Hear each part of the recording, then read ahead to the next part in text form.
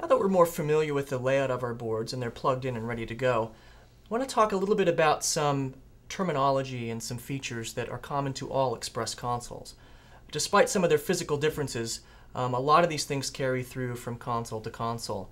And once you know how to run one Express console, you can run all of them using some of these basic concepts. I want to explain a little bit about what we mean by channels and dimmers on an Express console.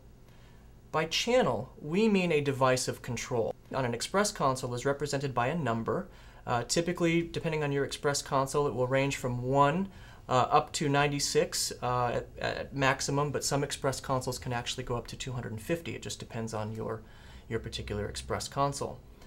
But in any case, a channel is basically a device of control that is expressed usually in a level, in a percentage from 0 to full. This is what you're actually programming into your cues or your submasters or your faders. So that's a channel, and each Express console has a different capacity of channels. Each Express console also has the capacity for 1024 dimmers. And typically the dimmer, and that's what we refer to, it's just the device in your theater that makes the lights get brighter and dimmer. And usually you assign a dimmer to a channel via patch, and we'll go over that. And basically when you bring the channel up to 50%, any dimmers that are associated with that channel will also go to 50%. Now, despite the channel counts, all Express consoles have this capacity for 1024 dimmers. Once you've set your levels and you have your channels, all Express consoles have the capacity to record 600 cues. And a cue is the term that we use, which is basically a look. You bring up a look on stage, and we call that a cue. You can record up to 600 of those for playback in your show.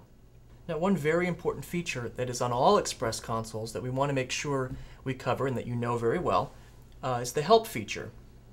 There's actually a help key, which is located here above the clear button on your CD fader pair. It says help. The great thing about the help feature is that it's like an online user manual.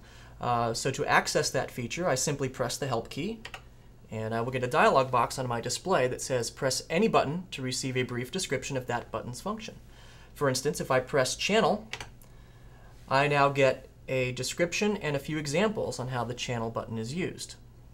Once I'm familiar with that, I can press any button to continue, as it says here, and I will be back to my normal display. But the help is a great feature, and it allows you to get yourself out of trouble if you forget what a button does. It also works on SoftKey.